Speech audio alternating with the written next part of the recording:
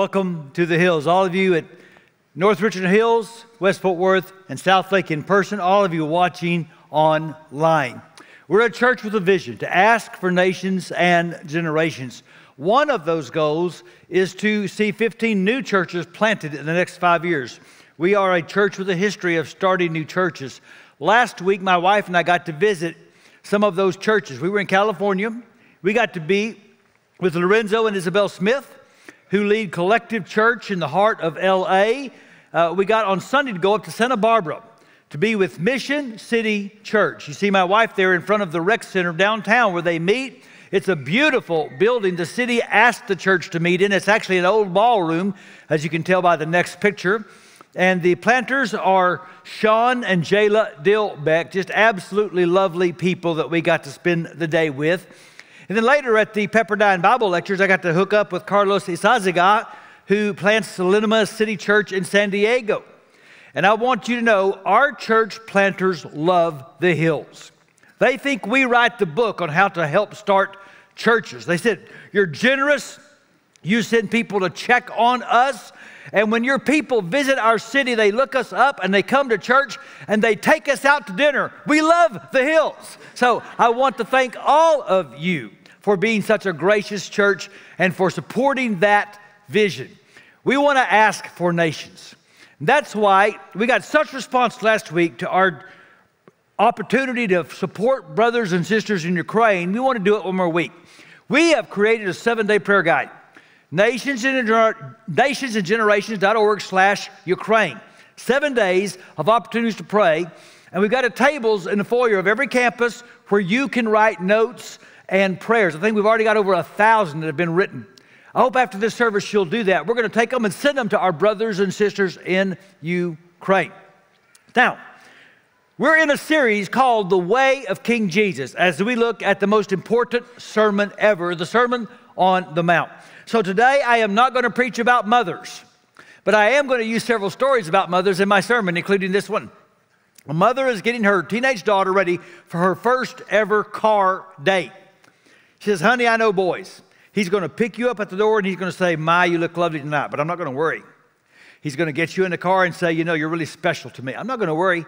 When he takes you out to eat, after the meal, he's going to say, let's go out by the lake. We could park and look at the moonshine on the water. I'm not going to worry until you get there, and he's going to say, why don't you scoot over here and sit by me? That's when Mama's going to start worrying. Do you get it, sweetheart? I got it, Mom. She's not back at 10, 11, midnight, not till early in the morning does she come home. Mama, boys are just like you said. He picked me up at the door and he said, Ma, you look lovely tonight, but I thought of you, Mom. I knew you weren't worried. He got me in the car and told me how special I was, but I knew you weren't worried. After supper, he said, you want to go out and drive and we could park at the lake and watch the moon shine on the water? I knew you weren't worried. But then, Mom, you know what he did? He said, why don't you scoot over here and sit by me? That's when I thought of you. And I said, why don't you scoot over here and sit by me and let your mom worry? Okay. A classic example of following the rule and completely missing the point. And Jesus made this his main point in his main sermon when he talked about righteousness. See, I think this might be the most important part of the sermon. King Jesus is going to talk about the way to righteousness. And so we come to the heart of the sermon, which is the part of the sermon that's going to focus on the heart. So we're going to read verses 17 through 20 in Matthew 5. Typically, this is a verse that we skip over quickly. I think it is the key to understanding the whole sermon. So look with me, verse 17. Do not think that I've come to abolish the law or the prophets. I've not come to abolish them, but to fulfill them. For truly I tell you, until heaven and earth disappear, not the smallest letter, not the least stroke of a pen will by any means disappear from the law until everything is accomplished. Therefore, anyone who sets aside one of the least of these commands and teaches other accordingly will be called least in the kingdom of heaven. But whoever practices and teaches these commands will be called great in the kingdom of heaven. For I tell you that unless your righteousness surpasses that of the Pharisees and teachers of the law, you will certainly not enter the kingdom of heaven. Now that's a heavy text. And there's two big ideas in that text that I think are critical for us to understand. One is that King Jesus has a high view of all Scripture. Now, that's important because Jesus was often accused of not having a high view of Scripture, of dishonoring Scripture, particularly the law of Moses. And Jesus' rebuttal was, I have no problem with any of God's words. I have a big problem with the way you are interpreting God's words. Look again at verse 17. I did not come to abolish the law of Moses or the writings of the prophets. No, I came to accomplish their purpose. You see, Jesus saw part of his mission as following the Scriptures, fulfilling the law. He did this by living sinlessly like Moses prescribed. He did this by dying sacrificially like the prophets predicted. Jesus so identified with the Scriptures. Now, when I say Scriptures, remember, we're talking about what we call the Old Testament. It's the only Bible Jesus had. He so identified with it that to diminish the legitimacy of Scripture was to diminish the legitimacy of Jesus. I get nervous when people say, I worship Jesus, I don't worship the Bible. Well, of course we worship Jesus. But if you worship Jesus, you have the same devotion to the Scripture that Jesus had. And Jesus said, I have come to fulfill the Scripture. Jesus used his Bible all the time, what we call the Old Testament. He used it to authenticate his ministry, to reveal his identity, to rebuke his critics, to legitimize his death, to predict his resurrection. In fact, one chapter earlier, Jesus is out in the wilderness and the devil comes and tempts Jesus, and 3 times Jesus overcomes the devil by using Scripture that he stored up in his heart. You cannot take seriously the living Word if you don't take seriously the written Word that meant so much to Jesus. This is why we study the whole Bible at the Hills, the Old Testament and the New Testament. Jesus is the key to all of Scripture, and we need all of Scripture to understand and encounter Jesus. Jesus loved his Bible.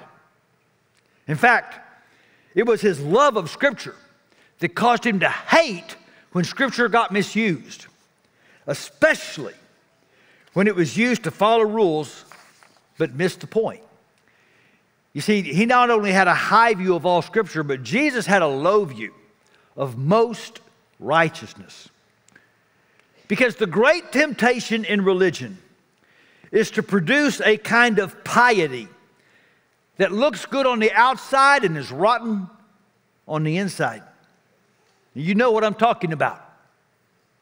There's a kind of way to do religion where you keep the rules and think, you know, if it's a sin nobody can see, it's not a big deal. I'm just going to focus on the kind of sin that people can see. It's a kind of righteousness that the religious Pharisees and teachers of the law specialized in. And they used the Bible inappropriately to endorse it. It was righteousness that focused on keeping up appearances. It was righteousness as makeup. Which reminds me of another mom story. A mother wrote in the Reader's Digest, her daughter served in the military. She was stationed at Fort Stewart in Georgia. She was in a leadership course and got sent out into the woods for 6 weeks to live in very Spartan conditions. She wrote her mother and said, I have met a man that I would really like to get to know better, but we're not allowed to wear makeup, so he has no idea what I really look like. And isn't it true that much religion is just makeup to cover up an impure heart? See, King Jesus is calling for a kind of righteousness that doesn't just follow the rules. He's looking for a kind of righteousness that rules the heart. And he says that's the true purpose of God's words that you keep reading and misusing. And so 6 times in the heart of the sermon, Jesus is going to say, you have always heard it said, But I say to you. Now, we're going to look at the first 4 this week and the next 2 next week. But here's what's going on. Jesus is going to say, now this is how you have been taught the rule. But I'm going to tell you what God really meant. And before we get there, we have to look one more time at the most startling thing Jesus said. Verse 20. Unless your righteousness is better than the righteousness of the teachers of religious law and the Pharisees, you will never enter the kingdom of heaven. And people gasped. In their minds, the religious teachers and the Pharisees were the epitome of righteousness. They were the poster child. This is what righteousness looks like. And Jesus says, if your righteousness is not better than that, you don't belong in the kingdom of God. And everybody's eyes got big, and everybody's ears opened up, and yours should too. Because we're about to listen as King Jesus says, this is the kind of righteousness God is looking for. So let's read. You have heard that it was said to the people long ago, you should not murder, and anyone who murders will be subject to judgment. But I tell you that anyone who is angry with a brother or sister will be subject to judgment. Again, anyone who says to a brother or sister, Raca, is answerable to the court, and anyone who says, you fool, will be in danger of the fire of hell. Therefore, if you are offering your gift at the altar and there remember that your brother or sister has something against you, leave your gift there in front of the altar. First go and be reconciled to them. Then come and offer your gift. Settle matters quickly with your adversary who's taken you to court.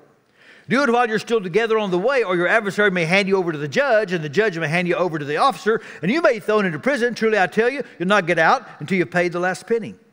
You have heard that it was said, you shall not commit adultery. But I tell you, anyone who looks at a woman lustfully has already committed adultery with her in his heart.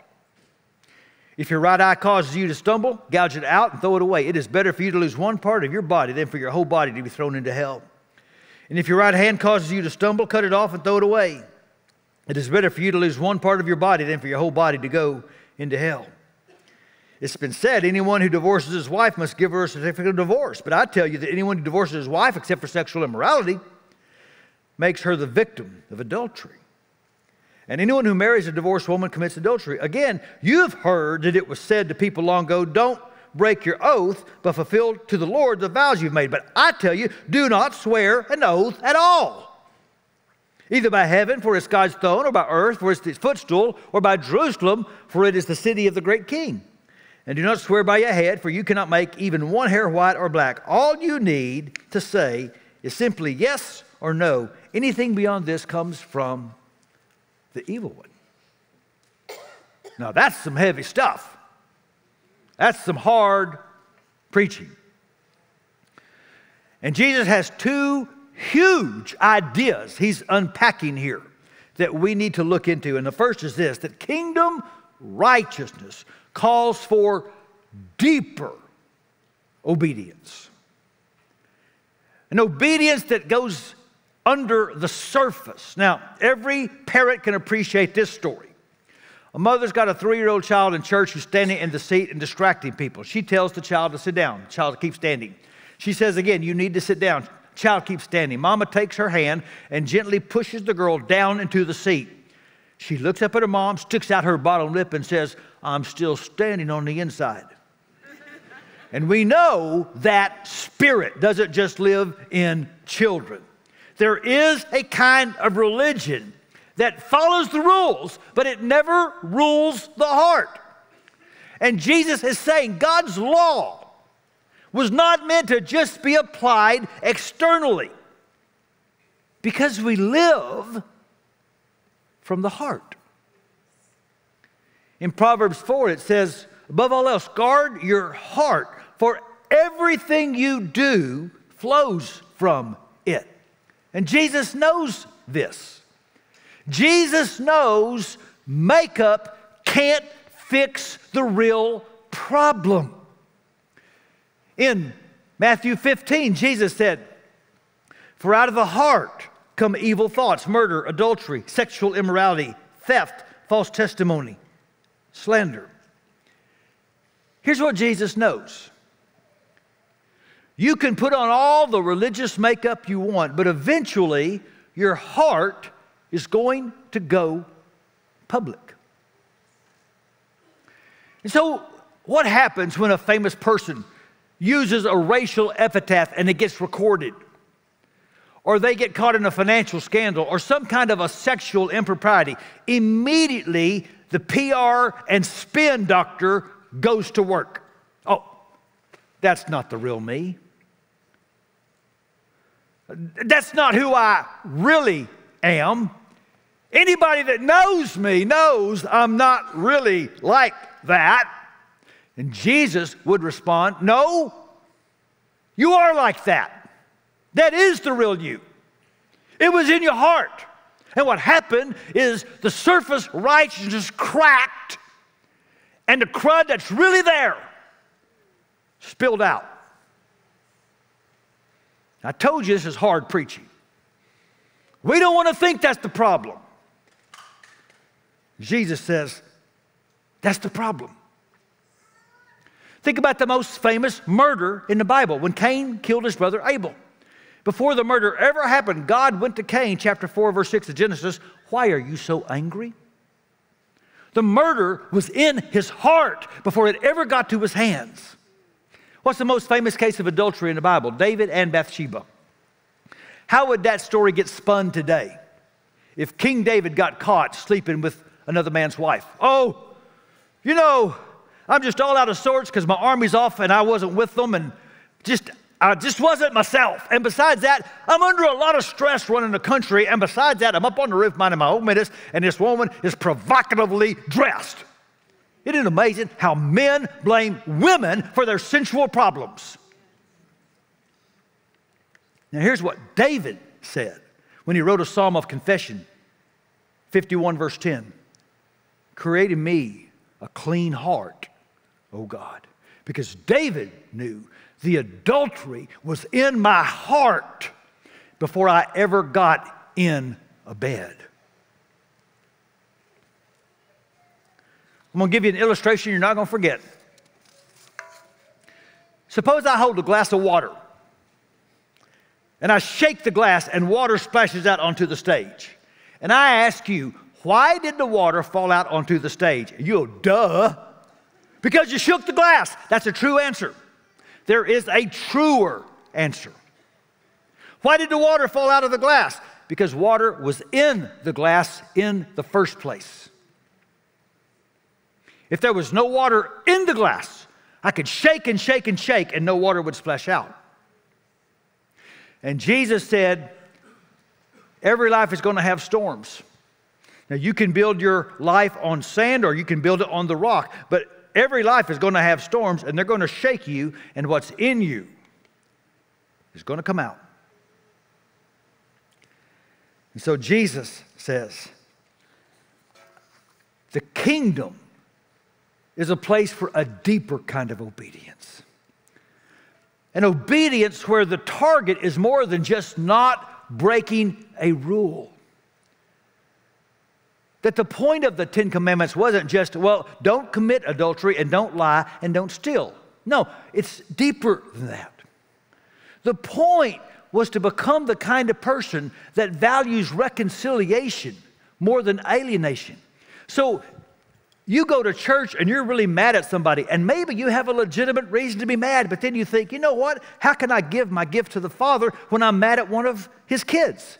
So you leave your gift and you go and you make things right with your brother or your sister, and then together you come back to the Father. That was the point. Be that kind of person. The point was to become the kind of person that would never look at another person as someone to objectify for your own personal sensual lust and desires. The point was to be the kind of person that so cherished and honored God's gift of marriage that you would never cheapen it or throw it away for just any reason. The point was to become a kind of person with so much integrity that you don't have to swear to get people to believe you're telling the truth. You just have to say yes or no, because you've become that kind of righteous person. You see, kingdom righteousness goes beyond the minimum requirement. It's a deeper obedience because Jesus wants to have a broader impact. And that's the second big idea. The kingdom righteousness has a deeper obedience and cares about a wider audience. And so all 6 times when Jesus said, you have heard it said, but I say, I'm going to tell you this is what God really meant. All 6 times he talks about situations that deal with how you deal with other people. Because kingdom righteousness is not just vertical, it's horizontal. That in the kingdom, a righteous heart isn't just focused on how can I be right with God, but how can I be right with the people around me. And so Jesus is challenging makeup righteousness, where you can follow the rule and not care that somebody around you is being ignored or diminished. Jesus said, don't you realize? You say, I've never murdered anybody. Yeah, but your anger at them is just a non-violent way of getting rid of them. It's still the same thing in God's eyes.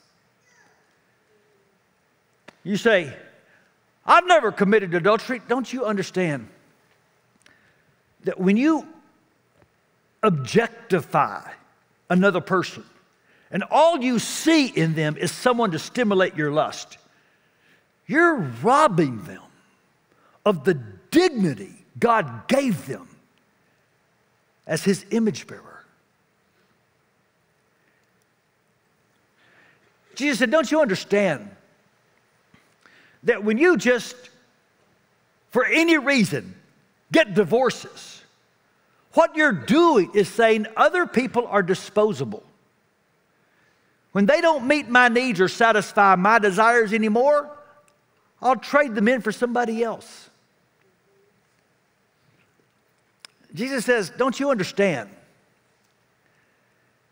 that when people swear and make oaths, what they're basically doing is saying, I'm going to do a cost-benefit analysis of truth.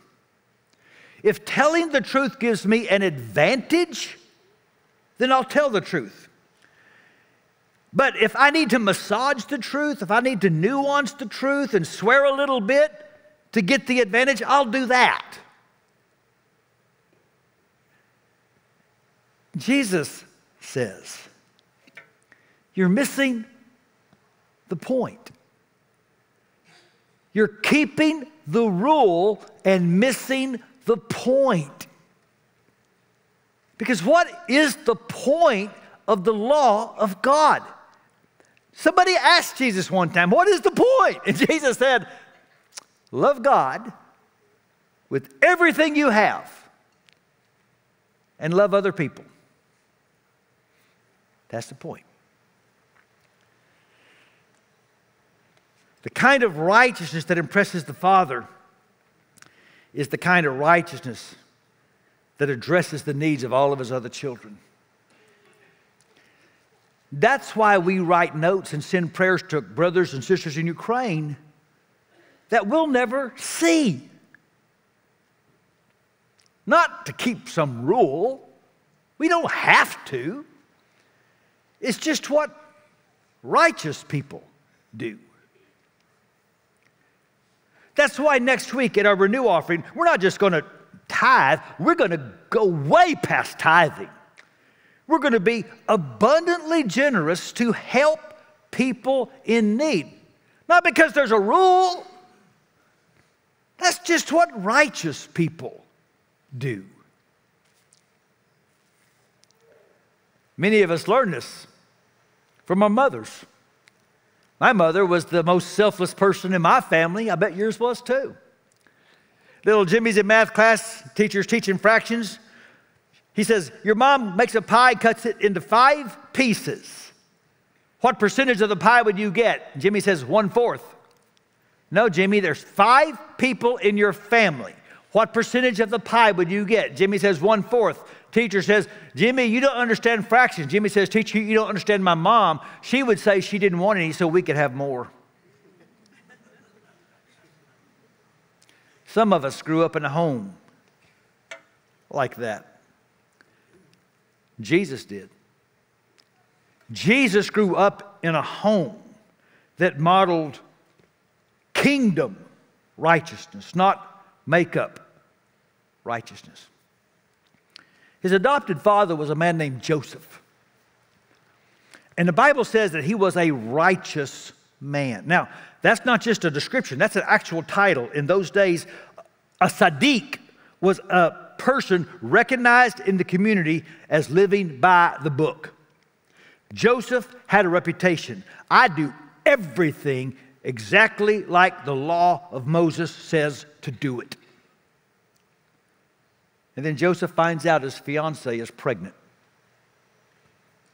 Everybody knows what the rule is. Put her away and publicly disgrace her, Joseph. Protect your reputation. You make sure your reputation as righteous is protected by disgracing and destroying her reputation. That didn't feel right to Joseph. I mean, yeah, that would be keeping the rule, but it didn't feel right. I have to protect myself by destroying her? He's thinking, how could I do it better? How could I put her away in a way that doesn't ruin her life? And then an angel came to Joseph and said, she's carrying the Son of God, and you marry her, and you adopt that little boy, and you become his earthly father. And Joseph did. You got to understand, for the rest of Joseph's life, there was insinuation, suspicion, and gossip. Joseph gave up his reputation as a righteous man. No one ever thought Joseph was a righteous man again, because he didn't keep the rule, but he did get to raise a ruler, because Joseph had a righteous heart. That's the point. Peter said, love each other deeply from the heart. Because the heart of the matter has always been the matter of the heart. A pastor in Manhattan gets into a cab. The driver has a foul attitude. Anybody, pedestrian or car that gets in the way, gets a severe cursing using the name of the Lord. And finally the pastor says, you shouldn't take the name of the Lord your God in vain. And the driver says, preacher, you don't quote that book to me. I went to Sunday school. I know the Bible by heart. And the pastor gently but firmly replied, no, sir. You know the Bible by memory, but you do not know the Bible by heart. I'm not saying follow your heart. The Bible never says follow your heart. It does say follow Jesus with all your heart. King Jesus will not settle for a surface obedience, because King Jesus doesn't want a surface relationship with you. King Jesus wants your heart, all of it, for your own good. King Jesus wants you to know the liberation of living your life the same person on the inside and the outside. It is absolutely freeing to not always be putting on makeup, to not always be faking and pretending, to just be the same person inside and outside. I'm not saying you're ever going to get it totally together. None of us will. We all need grace. I'm saying that what Jesus wants is a kind of surrender that says, I don't pretend this stuff. I am who I am in the power of the Spirit, inside and outside. I'm following Jesus. He's not at war with your heart. He's at war for your heart. Who do you know like that? Think about it. Who do you know that they're just so authentic, the way they follow Jesus? They're not perfect, but they don't pretend. Who they are on the outside is who they are on the inside. Who do you know like that? I thought since it's Mother's Day, what mom do I know who lived that way? And almost immediately a person came to my mind, Emma Phelps. Wade and Emma Phelps were rocks in this church. We stand on the shoulders of people like them. Wade was an elder in our church for many years. Emma had polio as a little girl, wore a big brace on her leg all her life and never once complained about it. And she was a righteous lady. Wade directed a children's home. Sometimes for different reasons, the law wouldn't allow the child to come into the home immediately, and the child had nowhere to go. Wade would just bring them home. He calls Emma. I'm bringing home a girl. She's going to stay with us. I don't know how long. She's going to live with us. And they had 4 kids, and they had Jenny, at the time about 6, who was about the same age and size of this girl. So Emma goes and tells her little daughter, I want you to go into your room, honey, go into your closet, and I want you to pick out some of your clothes to give to this little girl. Not to loan, to give away. Now, we all know how possessive little kids can be, right? They can have a toy in the closet they haven't touched in years. You let another kid play with it, suddenly it's their favorite toy in the world. So Jenny goes into that closet and does what any little kid would do. She found the stuff that was old, the stuff that was unpopular, the stuff she didn't wear anymore, and put it all out on the bed. But you see, Jenny had been discipled by her parents.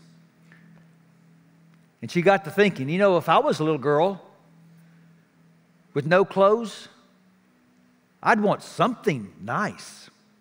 So Jenny went back into her closet and she got some of her nicest clothes and she put them on the bed. What would you have told Jenny?